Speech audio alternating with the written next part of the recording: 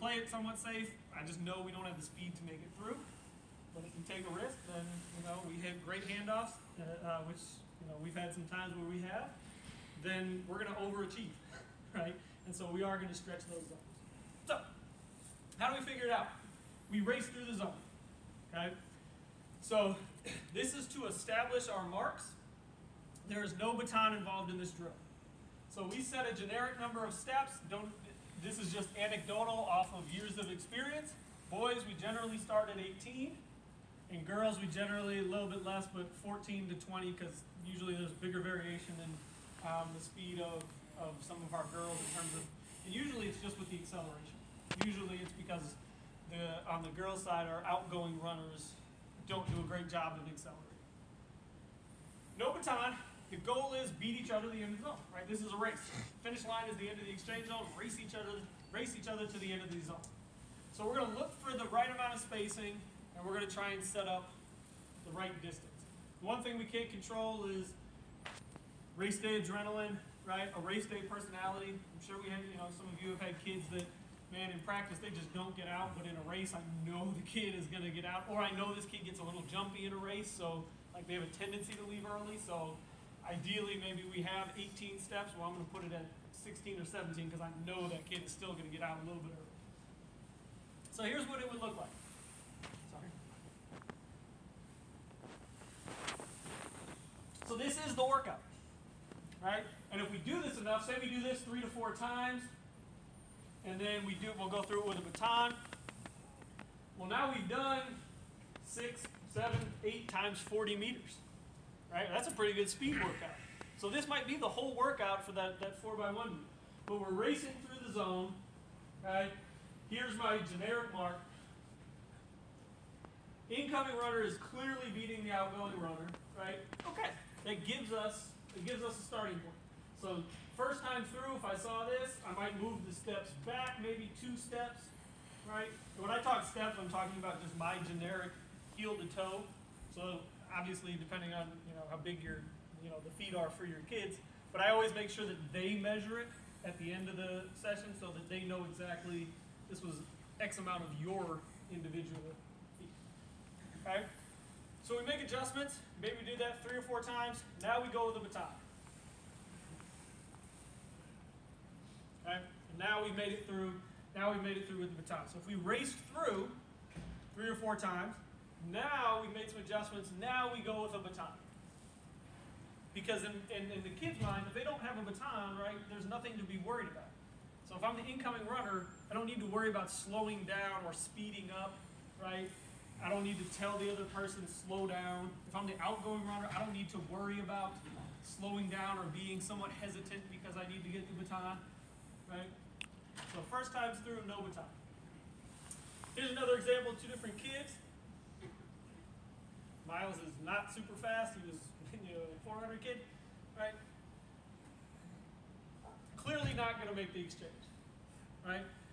So after this one, okay, if we were doing this a few times, I'd probably move the cone in, maybe 2 steps or whatever I think might work. And then now let's make some adjustments. Let's go through it with a baton.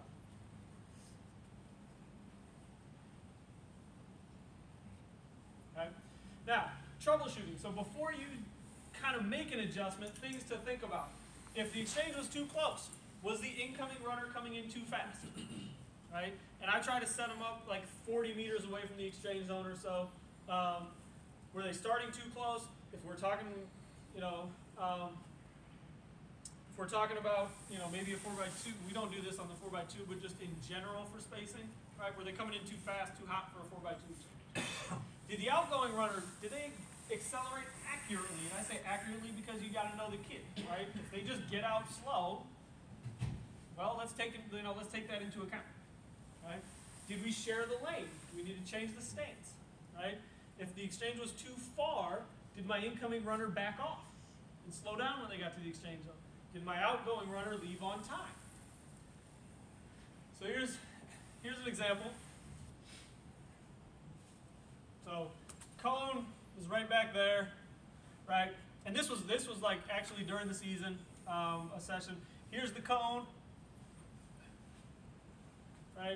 But before I said, oh, too far, we got to move the steps in, I knew incoming runner Zoe was not finishing well.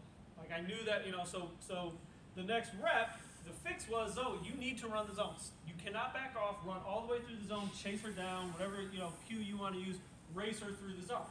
So without changing the steps, this is the next rep. Same steps, now we're fine, right?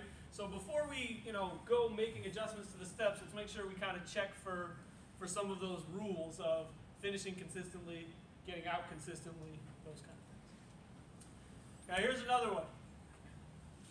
Oh, hold on. Let me tell you where we are first. So we're right here. Okay, this is Mason. This is on a 4x2 exchange. And if I play it here in slow motion, right?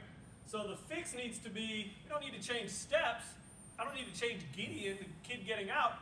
But if we see Mason's baton, you see the baton stops moving because he gets to the zone and he just kind of does this, right? Instead of racing through the zone, instead of chasing him down, running through the zone, he backs off. Now you can kind of see the baton just sort of stays down here because he's basically stopped using that right arm and stopped running because he got to the zone, so he's done, right? His leg is over. So the timing piece, so if we just don't have a clean exchange, what was that because of? Did we share the lane? Did we go right to left or left to right, depending on what it's supposed to be? This is one of the examples we looked at earlier. Did we punch too early? Right? Miles is trying to punch the baton here. He's got the baton moving forward. Tyler hasn't even put a hand on. So again, are you waiting for the target and then you punch? Right? So this is probably one of those ones where now that he's kind of out here with the baton, Tyler puts his hand back. We're probably going to have something where we're getting that kind of exchange.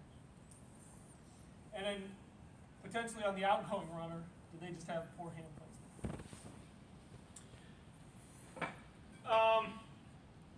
Again, incoming runner's responsibility, right? So we talk about not fishing for the baton, right? We're fishing, trying to do this. So it's the incoming runner's responsibility to make the exchange. Therefore, outgoing runner, you have essentially one job, high flat hand. High flat hand. So we're here in lane 1, okay? So you watch, Dylan misses, okay? He misses, Rylan just keeps his hand flat, right? Incoming runner can find it, they see the target, they see the hand, so he misses the first time. Rylan doesn't try and turn around, figure out where it is, keep your hand high and flat. Incoming runner, you see it, it's your responsibility, they'll find it, they'll find it. Here's another one. So we're in lane 6, blue tops here.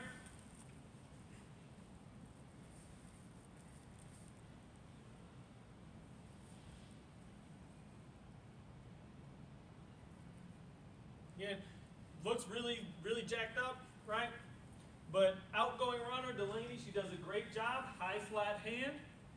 She feels the baton hit her hand. She knows she doesn't have it. But instead of looking back, slowing down, trying to move the hand around, she doesn't fish. She just keeps it steady. Kayla's going to get it back in there. Okay? Now, here's another example. And this one was messed up from the start. So this was freshman to freshman, or freshman to senior, sorry. Kayla should have known better. Somehow she had a brain fart. I don't know what it was. Second leg of the 4x1. Journey has it in her left hand like she should. Kayla, who's the third leg, somehow put her left hand back. So we were kind of messed up from the start there, right? Somehow they make the exchange. So then we watch Kayla here. Our third leg has it in her left hand. And this is by the way, this is the exact next day. So we just kind of messed up that one before, and then we come the next day in the finals, and somehow we mess that up again. But we keep the stick moving, we make the exchange, right? One of the things, Kayla was a senior, she was the only senior sprinter girl we had last year in the whole group, and she was like team mom, team big sister, like all of those things in one. But one of the things I love is, during this exchange, she knew what happened yesterday. At some point, she realized She has the baton in the wrong hand, which probably as soon as she started running after getting it, she realized it. She doesn't change hands though, which I'm kind of okay with. But when she does say stick and Delaney puts her hand back, she has it in the left hand, she grabs her right hand and like, hey, we're making this exchange. Like, veteran move there. We're getting the exchange done. Can we be too close? Yes. So if we're too close, we end up not making the exchange, right? Everything happens too fast, we're too close, so we can be too close with the exchange. So again, we might not be focused on really stretching zones, but yeah, we can be too close when we're trying to make those exchanges. You see I have an alternate running here. So like Khalees, she's the alternate. You know, if she runs, she's probably going to run, second, third, or maybe anchor if we needed her to, I guess. But she's working on getting out. I also kind of, when I do that, I'll tell the kid like, hey, leave early. So I want you to leave early because I want to see, is Emma, the outgoing runner, is she going to be patient and she focused on what she's supposed to be focused on. So that's too close. We would have checked all those other things and ultimately determined, yep, steps are too close. We need to move the steps. Little trick I like to use, manipulating the zone. All right? So I do this when necessary. Keep the stick moving through the zone. It minimizes the length of the slower runner, and this is usually a little trick for my second to third leg on a 4x1. The faster runner carries the stick longer. Right? A lot of people put their fastest 100-meter person on the second leg of a 4x1. Well, if that's your fastest person, let's let them do their job there, right? So usually best for that second to third leg. If this is kind of the old, with the small triangle here, because a lot of our tracks around us are still marked this way. But instead of starting here and putting our mark back here, we're just going to do the same thing, but we're going to move it up here. So we're going to start here, and we'll have a go mark that's going to be back here. Okay? So here's the start of the actual zone, right? We get that 30-meter zone. So we have two marks. So you're going to go, you're going to count your steps. You're going to have a mark here, which is your stance, and then you're going to have your go mark, which is back there. So this is a senior or a junior handing off to a freshman.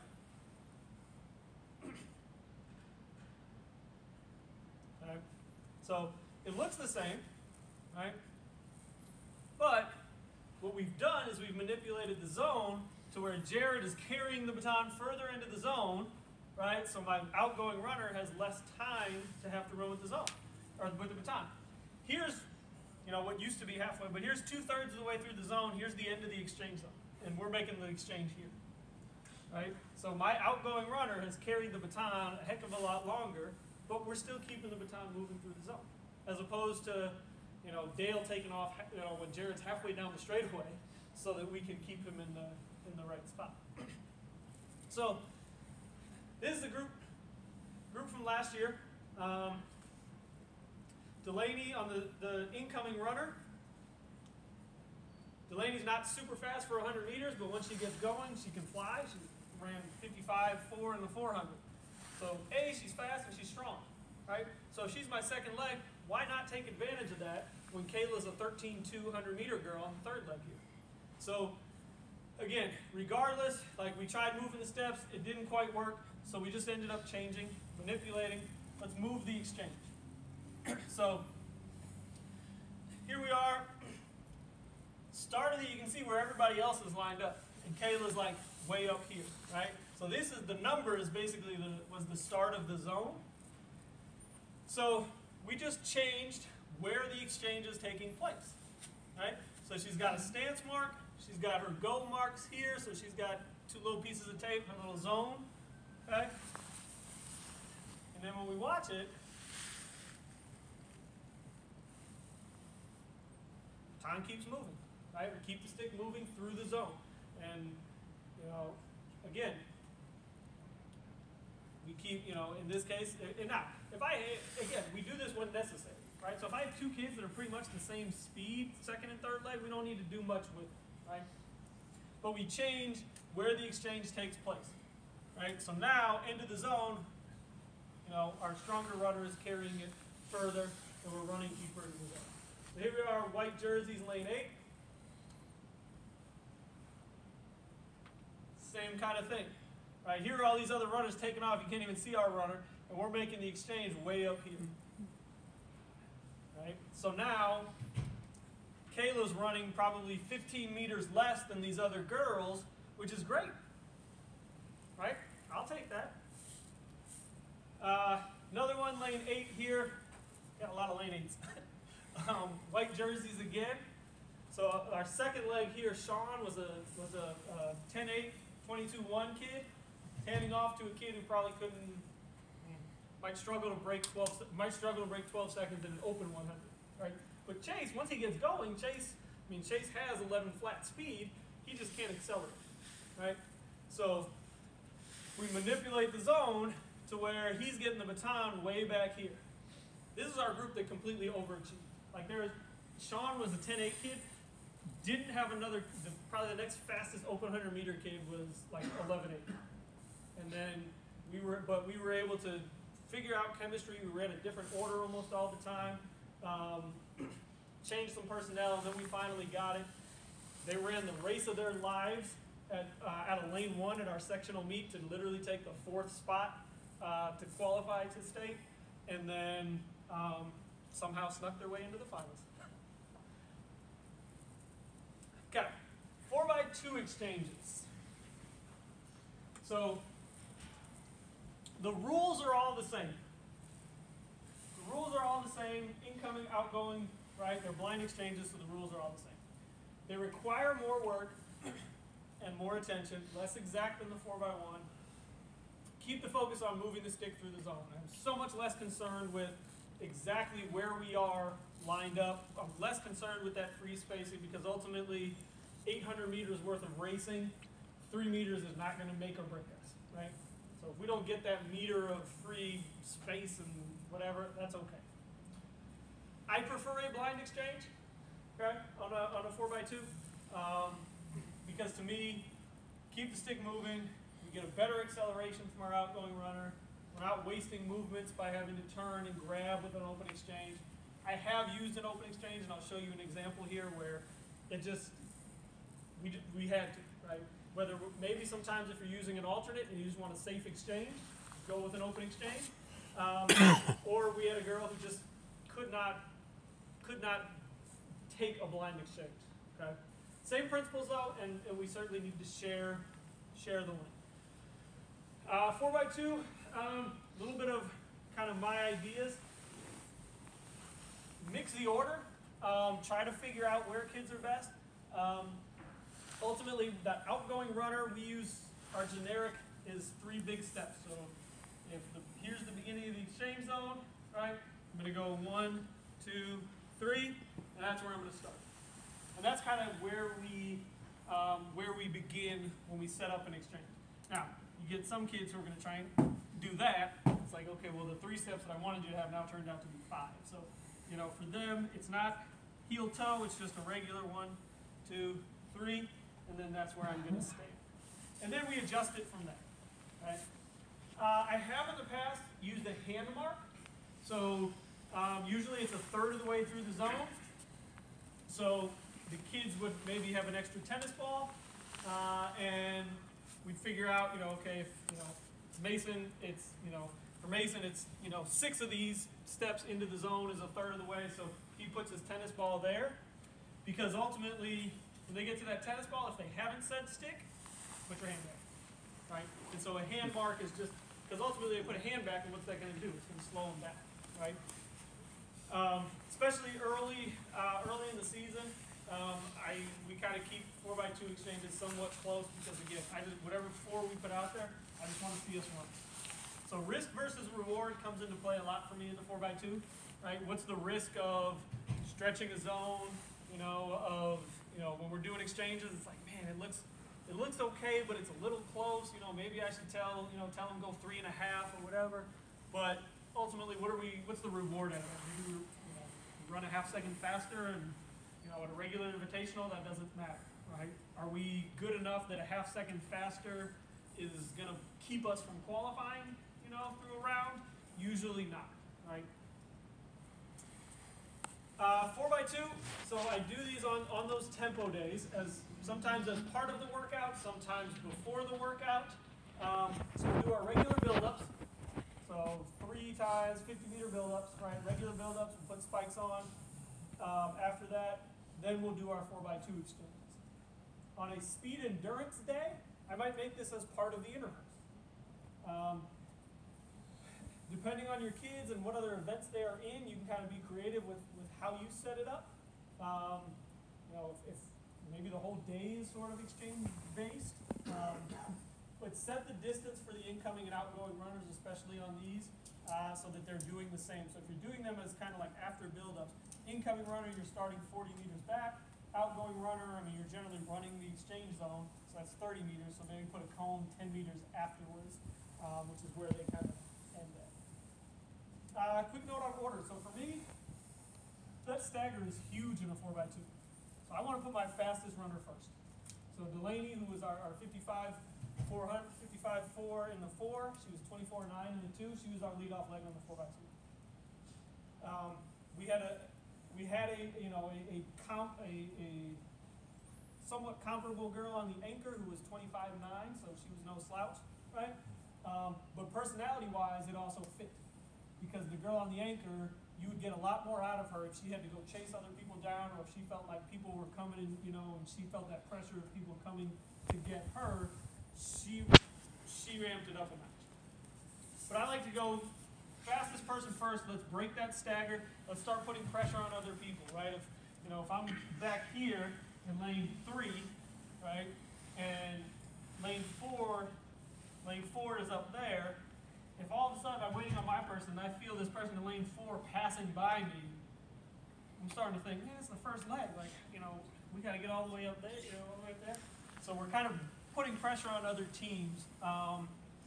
Also with your first and your anchors, it minimizes the amount of work that they have to do, right? So they're not a second and a third leg where they got to do incoming and outgoing exchanges. Delaney was in the open 2 and the open 4 and the 4x4. Our anchor leg was in the 1, the 2, the 4x2, and the 4x1. It's a lot of work. So I don't want to really overwork them on just exchanges, right? And it's a lot easier to sub them out, you know, at a particular meet to put somebody else in. We are in lane 3 here in the pink. Now, Delaney to Kayla, that's a 4x2 exchange. Those were the same 2 girls that I showed you where we manipulated the 4x1, 4x2 zone, or 4x1 zone, right? But I feel like because we focus on a different exchange on a different day, it helps them understand the idea of the difference between a 4x2 and a 4x1 exchange, right? Kayla knew she gets out differently in a 4x1 and a 4x2, right? Nothing really changes for the incoming runner because they still got to run the zone. But on that one, we did have really good spacing, right? But part of that is because, this was the end of the year, so they had probably done that, you know, between the 2 of them 50 times in terms of practice and race reps. But ultimately, Delaney runs through the zone, she punches straight, Kayla has a high flat hand, and she leaves on time and under control.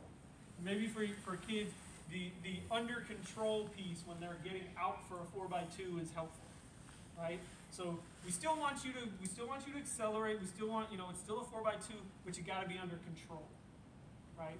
And that kind of helps maybe minimize, them blowing through the exchange. Here's an open one because we had Zoe, our anchor leg there. She was awful at a blind exchange. Like we probably had more of a chance of dropping the baton because Zoe was just awkward and couldn't figure it out. So I was like, you know what? Keep the stick moving. And we're just going to do an open exchange. So we have done that, like I said, when necessary. Never leave the zone without the stick. We are, right here. Okay, so this was the state prelims. We changed the order a little bit. Our girl that was the anchor was having a hip issue, so at state we pulled her from the open 1 and the open 2. She only ran the 4x2 and the 4x1, and she only ran the 4x2 final. Because I asked my trainer, and trainer was like, you probably got 3 races, 4 max. So I was like, all right, Harper our 400, 800 girl can get us through. Kayla, second leg, used to getting it from Delaney, so she's used to getting it from a 24-second girl. Now she's getting it from a 27-second girl, and she's still, we changed the steps, she still, you know, took off, but ultimately doesn't leave the zone without the stick, right? And so, you know, gives us another day, come back the next day, we change up, you know, put Journey, our girl, back on there, we went back to our regular order, and we won a state championship. But we had done this in practice enough of don't leave the zone without a stick, make the exchange. Here's another example of that. White jersey, so that's Layla to Journey, so freshman to freshman. That's always going to produce interesting results for you.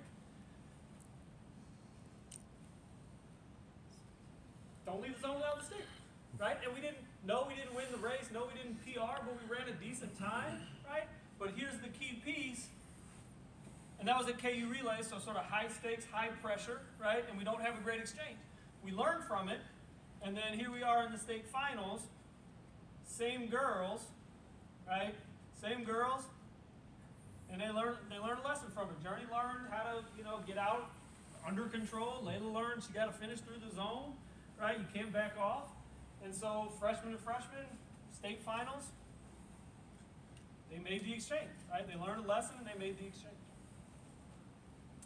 Kind of out of time here, but and this really isn't too complicated, but 4x4s, we do an open exchange, and again, the key is keep the baton moving through the zone. So we use key piece for the outgoing runner, good position. So we're not going to stand up like this, right? We're going to get in a stance, like if I said you're running a 400 and I'm not letting you use blocks, what kind of position are we going to be in, right? Maybe a 3, you know, something. So we want to be in a 2-point, feet are pointed forward. I'm going to bend at the knees, right? And I'm still going to be in a good acceleration position, probably, you know, waving my guy in, you know, whatever it's going to be. Incoming runner, your job, you are not giving the baton. Now we kind of change it, right? You are the Statue of Liberty. This is your job. You keep running through the zone, right? And once you get there, be short and quick with your steps, just like normal. You're the Statue of Liberty. You don't give the baton. You just hold it right here. All right, just keep running through the zone. Hold it right here. Outgoing runner, it is your job to grab the baton. So we do a look, run, look, okay?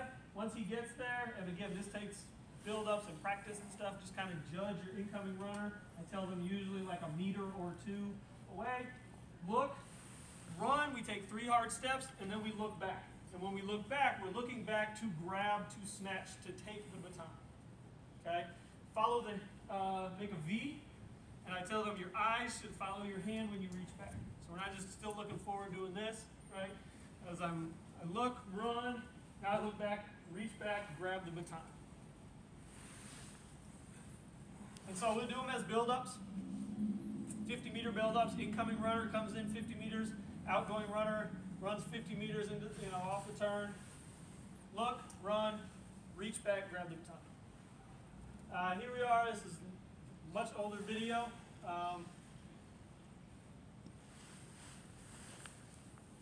But outgoing runner, snatching it from him, right? Incoming runner, he probably maybe held it up a little bit too soon, but I'm okay with that.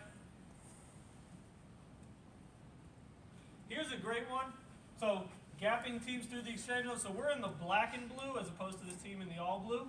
But we're even right here going into the exchange. And I'll slow it down in a second here. But then you look all of a sudden, now we have almost a 10-meter lead. Just through the exchange zone when it was a dead even race. Right? And that's because when you look at it, this other team that was in blue, their guy right here just stands there.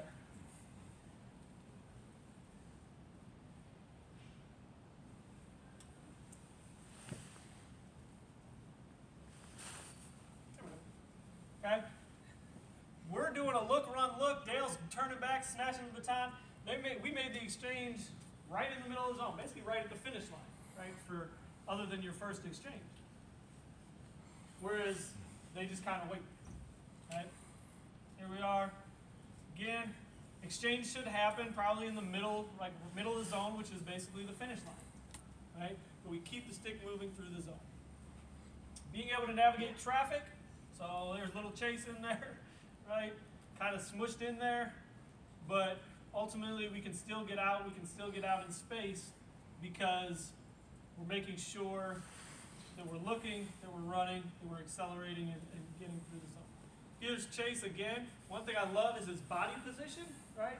We do this in practice where, we'll have fun and, I get a bunch of people lined up and kind of bumping and whatever. But Chase really, he's kind of the first person I've actually seen, apply what we did in practice. But he's in a good position, and he's kind of like, no, you're not going to make me move down, right? I'm going to stand in here and hold my spot. Now, I don't like that he's kind of hard-headed sometimes, and he just wants to do this because he watches college guys do it, I'm sure. But, being able to navigate traffic, being able to deal with those kind of things, and we set that up in practice. I'll do 3 kids at a time and set them up. You go, and then you go, and we're starting 50 meters out. Sometimes I'll jump in there and I'll be like, hey, I'm going to start in front of you, and then you're going to come and you're going to pass me. But we do those in warm-ups. We do them on, we talk through those scenarios. We set those kind of scenarios up just to kind of, rep through them. But those stationary drills, I do those on, I teach those on recovery days, right? And so, not a lot to do on a recovery day. You can only do, so much foam rolling and so much band work and that kind of stuff. So we'll kind of set up little groups where it's like one group is going to go do foam rolling, other group's going to do hurdle mobility, and then another group's going to go over here with the coach, and we're going to talk through blind exchanges and get 20 batons out there, and everybody grab a partner, do your right hand, do your left hand, incoming, outgoing, all that. And then 20 minutes and we'll rotate stations, right? So that we don't have to take a lot of time, on a typical day to try and get through that. Okay? Any questions?